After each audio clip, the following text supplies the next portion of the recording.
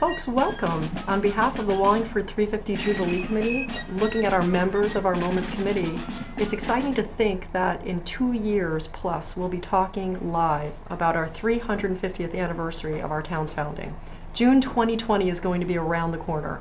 And today, we're going to talk about some of the moments that we've compiled. This Moments Committee has been working for almost 2 years to identify the top 350 moments in our town's history. Let's introduce some of our members just so that our viewing public knows you in person, not that you need any introduction. Jerry Farrell, President of the Wallingford Preservation Trust. We're looking at Mary Beth Applegate, historian from the Wallingford Preservation Trust, and Vice President of the Wallingford Historical Society, Bob Beaumont. And of course, we have a number of constituents also part of the committee, including representatives from the library and the Board of Education also participating in this project.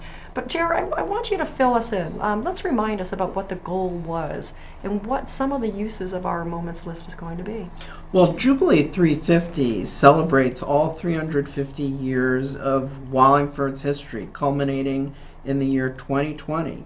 The committee thought, what a better way to put together all the snippets of Wallingford life by coming up with 350 facts, whether they're when the town got started, when schools got started, when baseball teams were formed. All of these things about community life that, you know, really are indicative of the fabric of the community, that we've come up with a list of over 400, not a mere 350, but over 400 facts about Wallingford's history. We've ordered them chronologically, so you know they go forward from when those 38 families came up from New Haven in 1670, really right to the present day. And I think it's a great project that, you know, some of us do know a lot about Wallingford history and others know bits and pieces, and here this sort of brings it all together in a nice fashion that no matter who you are, you're going to be able to look at this and get something out of it. You know, I would love to see our public schools make use of it, of new young people in Wallingford to be exposed to all of these points of light about Wallingford history, but even older people of, you know, it causes you to reminisce about some of the pieces of your own life that have been lived in Wallingford that you remember yourself personally, you heard parents or grandparents talking about. So I think it's a great endeavor, and it's one that, you know, there will be a lot of uses for these 350 moments over the next several years. It's such an exciting Jubilee project, and I have to commend all of you, really looking at Bob and Mary Beth and Jerry, a number of items that we used Google Drive, of course we're a paperless technology group, and utilizing that edit function, we were able to all work on that document at the same time over the summer months, compiling, reorganizing Mary Beth and Bob, and again, just really adding that up and trying to organize that. Let's start off, let's look at a few. We're going to pick 5 or 6 today and just tease a few over the next year and a half to 2 years. We'll be unveiling that in a number of media channels that Jerry just referenced. So let's start off. Jerry, I've heard about Winston Churchill, and he's got some type of reference here in Wallingford. Why don't you introduce us to that topic? It's really interesting when you say to people that Wallingford had something to do with Winston Churchill. Well, remember, Churchill was the Prime Minister of Great Britain during World War II, that he's known for leading Britain through those really terrible days of the Second World War. But did we know that he has Wallingford roots, that his mother, Jenny Jerome Churchill, came from a Wallingford family. Her great-great-grandfather, Aaron Jerome, born in 1764 in Wallingford, that was how she was related to the town. A lot of us have watched Downton Abbey, which is about American women called dollar princesses, wealthier women who married into the British aristocracy. So here's Jenny Jerome. Background is a Wallingford person, bit of a New York City socialite in her younger days, goes to England and marries Lord Randolph Churchill, one of the landed aristocracy, one of the biggest aristocratic families in England. They have a son, Winston, who goes on to become the Prime Minister of England. A really different link for Wallingford to have. That one we know very directly about. I'd sort of remind you that the name of the family was not just Churchill, it was Spencer Churchill. Well, Spencer, English history. Anybody remember Lady Diana Spencer, later known as Princess Diana? She was part of that family too, and there's a lot of Wallingford roots that Lady Diana Spencer and Winston Churchill have. And to think, well, there's Diana Spencer's children, Prince William, Prince Harry, with their American Wallingford roots ascending the British throne. Who would have thought? What I find most interesting about that, though, is that because he has these Wallingford roots that go back into the 1700s and comes forward from there, is that his ancestors fought in several of the battles against the British in the Revolutionary War. We don't speak about that very often. Well, let's say he doesn't speak about that he fought against his own, where he then went on to rule later on, but he was also very proud of his American roots. Absolutely. Let's switch over and talk about some schools in Wallingford. The schools have had a major impact. We have, I think, somewhere around 75 that relate directly to the different schools in Wallingford. And we're talking not just the public school system, which started very early on, but we have a private school which opened in 1900. And the thing that's interesting is that education was generally focused on the male member of the family. But this was a school in Wallingford, the Phelps School for Girls. This school opened originally in 1900, and it was on the corner of North Main and Academy Street. And what we find here is a picture that we have, and this was taken in 1900. This is the year that the school first opened. And one of the persons that we can focus on here, the fourth one in this front row, is Margaret Tibbetts. And she's significant for two reasons. I'm sure many of you have heard about the Tabor House, which was moved because of the library to the outskirts of town on the east side. And that was the home that she lived in after she was married. Prior to that, she grew up in the house that is now the Victorian Bed and Breakfast, the Tibbetts house back at that time. In addition to having that picture, we also have one of their yearbooks. And that yearbook has some fascinating stories. I would have to assume that they asked each child in the class to write a story. And that story could be all fictional stories, and they are so interesting to look at and to talk about. I sat there the other night just reading these stories. There was one on Halloween. They had all different topics, and it's amazing to see what they talked about back then. Well, the school didn't always stay at the corner of North Main and Academy. Over where the town hall is currently located, that used to be the Judd Mansion, and that is a beautiful estate that was located over on the corner of Prince Street and South Main.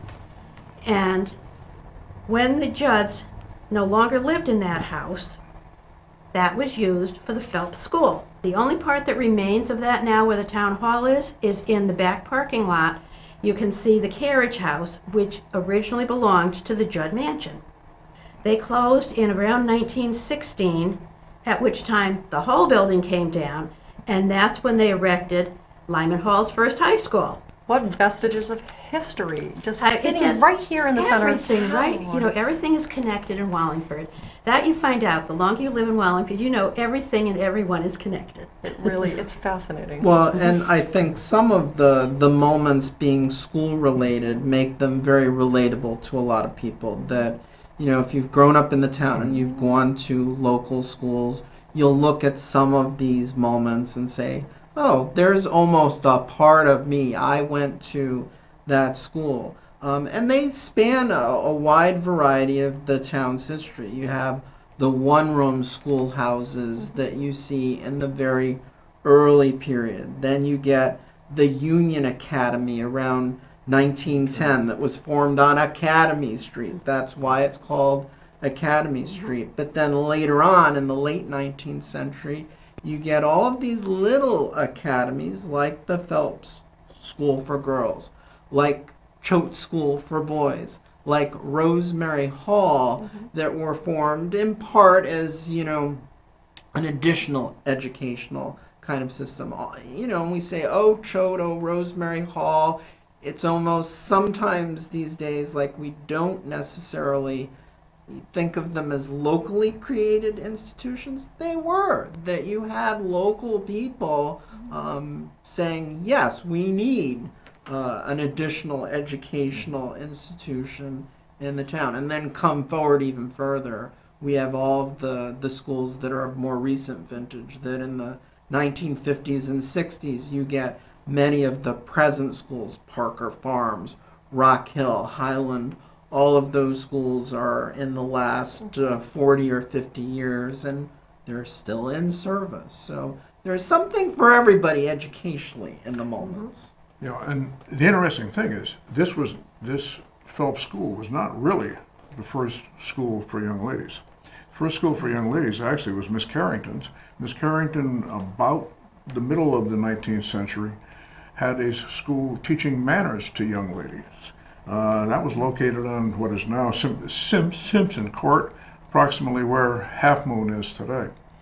The building was later moved to make room for that building in 1911. The building is still, you know, the old building is still in existence up on North Main Street, almost up to North Street.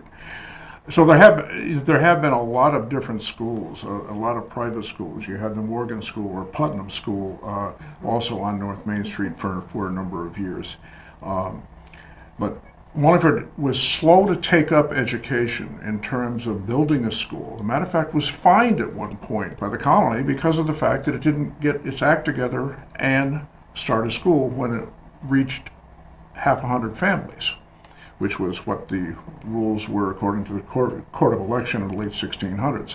But once Wallingford got going, Wallingford has quite a rich history in certainly, education. Superintendent Benzo continues that dynamo. What a rich history. And you think about the egalitarian aspect of engaging not just the males of the families, but the females, and then all of those pieces coming together into what we know to be a very vibrant learning community of Wallingford. It's amazing. A big shout out. Right now I know our co-chair of the Jubilee, Bob Devaney Jr., would be chomping at the bit to jump in. We do send him our sympathies. He has a wake to attend, so he could not make today's session, but we hope to see him in an upcoming second series of our Moments. What rich history here under the education. Let's tease another category of our Moments Committee, not just looking at history with Winston Churchill and looking at education, but we've got another category yet to talk about. Bob, why don't you lead us off on that? Well, one of the things I've been involved with for a number of years is history concerning the Revolutionary War. And one aspect of it that I find highly interesting is not just Wallingford's participation and our early activity in taking up the battle cry, so to speak, for our nation's freedom. But not everybody wanted to go into the war. And one gentleman by the name of Noah Yale had a son who, he didn't want to have his son go to war. So Noah offered one of his black slaves, a young man by the name of Chatham Freeman, his emancipation in exchange for serving instead of his son going to war. Well, Chatham took him up on that. He was drafted, into the Revolutionary War, served in the 6th Connecticut, and this was in 1777, and continued in that capacity as a private for the next 5 years, and was released in 1782, and then, and I will quote, "For divers good causes," not diverse, divers good causes, on April 29th, 1782, almost, he was given his freedom, along with the freedom of his wife and the freedom of his child. Now, the interesting thing is, to me, not only, we don't think of slavery, very often as being part of the North. However, of the 4,915 people who went in and served in the war, in the American Revolution, there were some 12 Negroes in there. And these gentlemen had names such as Negro Boston, or Negro Joe, Negro Peter, Negro Prince. Black Boss was one of them. Of course, Negro Chatham Freedom, Negro Lemon Cumber, etc., etc. And this is the way they were listed in the Adjutant General's listing in the late 1880s, when he wanted to have as complete a record as possible of everyone who served in the war. And this was later done with other wars. But this is something that I don't think most people realize, that that we had as many slaves in this town as we did.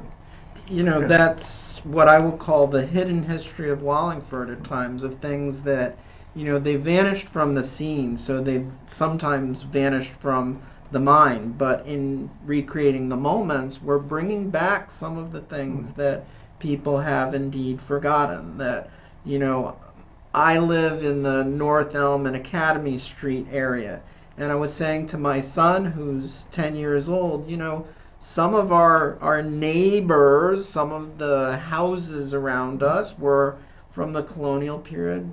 They had slaves, and he looks at me as, "Dad, how is that possible?" But indeed, throughout its history, Wallingford has had a community of African Americans. That during the colonial period, you certainly had an enslaved community of African Americans here, but even in the period after the American Revolution, you had a free black, so-called African American community in Wallingford that was sizable in nature well into the 20th century. Many of them were connected with the Advent Christian Church. There's been a diaspora, so to say, of that community, that it no longer exists. It exists in some pockets here and there in Wallingford. But, to think that we have this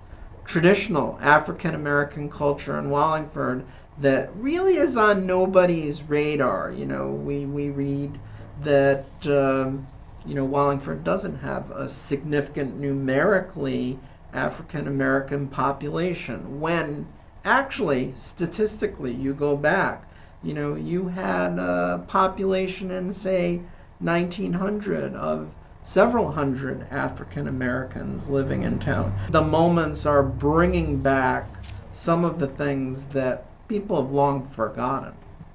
But what a rich tapestry to build from. You look at where we are today with the ethnicity and the diversity that our town embraces, and the growth of so many of our cultural, and you think about all the educational pieces in our town and how rich that has become because of our diversity that's growing. And even Civil War, one of the significant names here would be William P. Smith, who's buried in our Center Street Cemetery.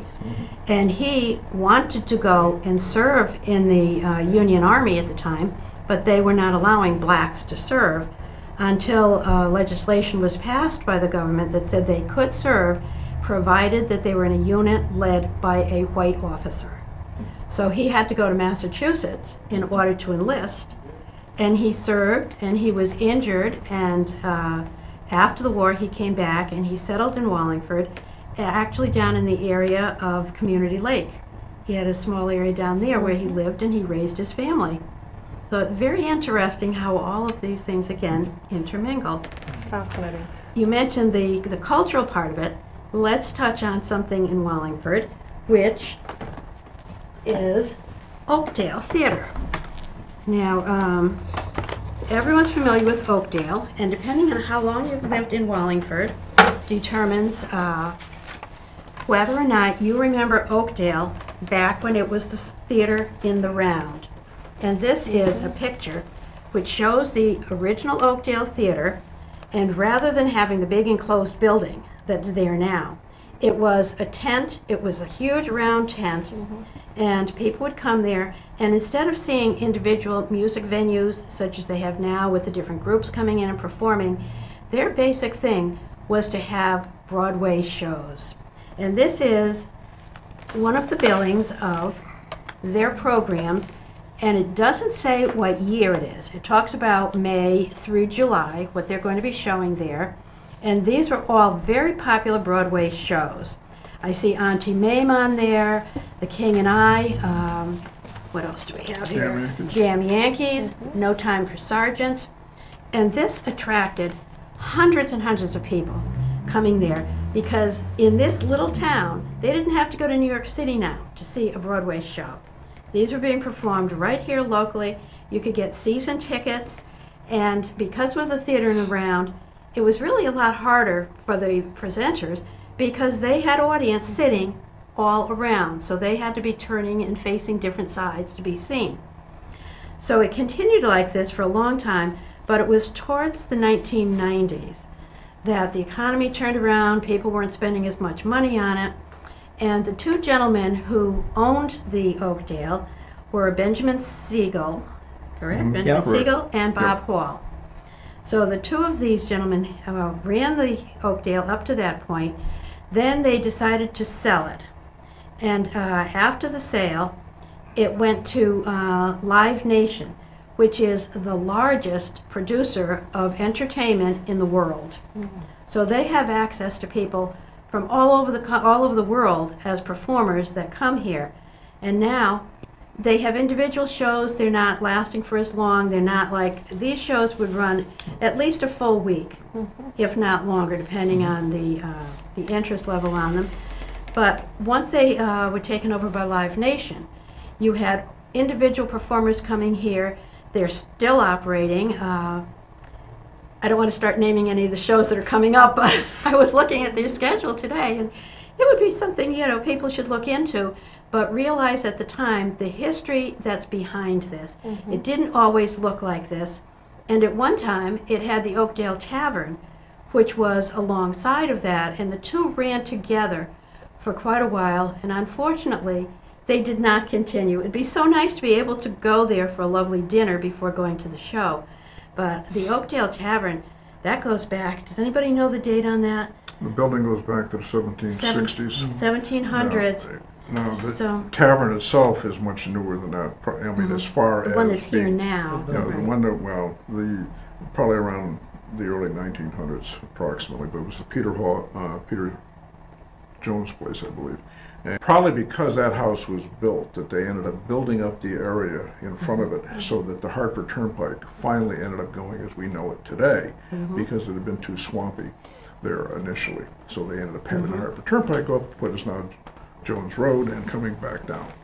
Well, Just Okay. we've all enjoyed a show, of course. I mean, what a lovely entertainment venue it's been over the decades. But we yes. just jumped from the 1600s to the 1800s, right here to the current day. So think about Absolutely. the diversity of moments that we have in those 350 plus. I mean, I think we're over 400.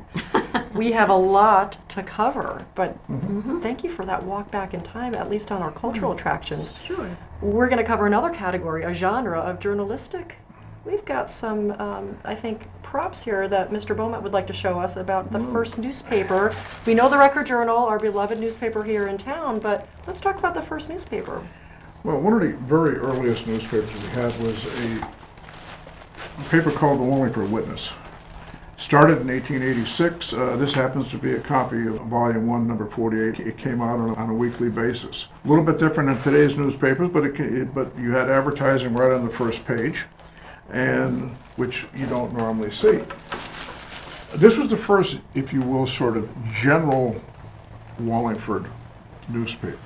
There had been one 20 years earlier, which was the Circular, which was put out by the Oneida community, but that was primarily for the Wallingford community, subset of the Oneida community. as well as the Oneida community itself. This one didn't last very long, but we've had a number of newspapers, that over time, and actually in the late 1800s, there were several papers that lasted for a year or 2 or 3 years. Paper like the Record Journal, or one of its early affiliates, has been around, of course, since 1867, if I'm not mistaken. E. Smith and his partner Thomas Warnick bought the weekly and turned it into a daily. So that has had legs, but so many of these were just really very short-lived. But this happens to be a copy that the Historical Society had the good fortune to get a number of years ago. I love it. $200 in gold to be given away. We might have to have the Record Journal duplicate that very first copy. Well, I think we might have time for one more. We're going to turn. We have to end. There's nothing certain except death and taxes, I think. And I think Jerry's going to give us a little bit of a lesson on taxes, and the first applied in Wallingford. Well, we always say that one of the nice things about Wallingford are the low taxes, and I guess they date all the way back to the beginning of the community as well. That one of those early moments in Wallingford history was 1673, when the first set of municipal property taxes was applied. So as they say, very certain in life, death and taxes, and going back to 1673, indeed so. So it's not just us and the Town Council and Mayor Dickinson dealing with municipality expenses. and on that, well, thank you. On that note, I mean, we've got a number of moments that we're creating. Our website, you can check out our Facebook page and Twitter for more information, and a little quiz time, I think, before we run out of time, folks. We're going to do a little speed round Jeopardy of our historians. We have some very important experts here around our table. Bob Devaney, you're on next in our second series, so you better be studying away. I'm going to ask our first question. Which of our founders exceeded 100 years old? John Moss Sr. Our first centenarian. Yeah. And how old was he when he passed away? 103 was the. I can't stump anybody here. He was the oldest of the male founders, and he was active until well into his 90s. Gravestone still to be found in Center Street Cemetery. You've got to see Bob Devaney down on Center Street for that. You need a special walking tour on that. Anytime, he'll give you that tour. Excellent. Nice job. It's not there, though. They don't have it because we're teasing that, Mary Beth. Oh, God. We gave away the answer. Yes. Okay, here's another one. Now we're going to bring us up to 1895 is the answer. What was the question? It's another tax question that I believe that's when the total amount of taxable property in town ran $5 million. Yes! Alex Trebek would get ding, ding, ding. Excellent. Indeed. The value of the first town property reached $5 million. Not in today's age. Believe it or not, the valuation was $18.95. Nice job, Mr. Farrell. I've got one. We've got to do a little baseball here. We've got some baseball historians around the table. What major league team practiced spring training at Show in the 1940s? Anyone? Casey Stengel's Boston Braves. You're absolutely correct. They were there and they did spring training. And absolutely, you have to touch on baseball. My dad would be very upset if we didn't have a sports aspect to this. Well, you're safe today. We've got one by the bell. Folks, thank you. I think we're just about out of time. We've looked at just a few of the many moments. We know that every day we define moments, so history, of course, is going to be coming at us from a number of channels in the next 2 years. The race is on, June 2020 for the Jubilee. Thanks for being here. This was wonderful. And we're going to do this again and look at some of the moments in history of our wonderful town and celebrating the 350th Jubilee. Thanks for being here today. We're going to get some coffee down at Half Moon, and we're going to continue talking about this. Stay tuned for more. Check us out on Twitter, Facebook, online, and then at the library, and of course, around the table. Thanks, folks, for being here, as always. Thank you. Jerry, Mary Beth, and Bob. And Bob Devaney, more to come. Thank you, folks. Have a great day.